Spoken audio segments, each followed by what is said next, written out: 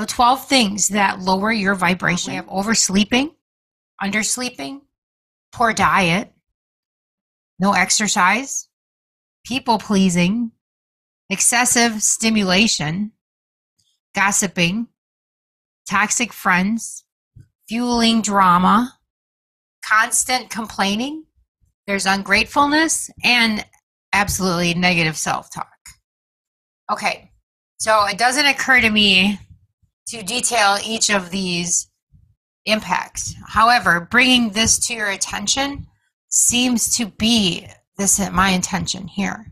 And now that we're aware of what's draining our energy and our vibration, and we temporarily get away from it, right? We are able to separate ourselves. We see that something's going on there, and you're just sitting in your car, you're like, whew, okay, what was that? Or woo, shake it off because it's hanging out in your space.